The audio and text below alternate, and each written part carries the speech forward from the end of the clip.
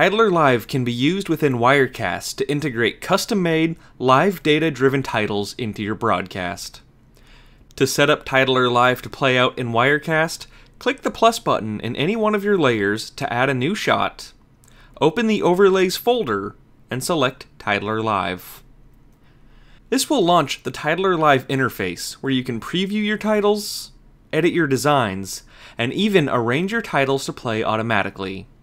Depending on your version of Wirecast, you may have different features of Titler Live available to you, such as Social Express and CSV file integration.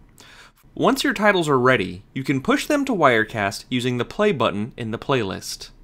If your playlist is already set up, control your titles directly from the Wirecast interface using the Go button. To edit existing titles from within the Wirecast interface, select your Titler Live shot, open the Properties tab, and click Titler Live.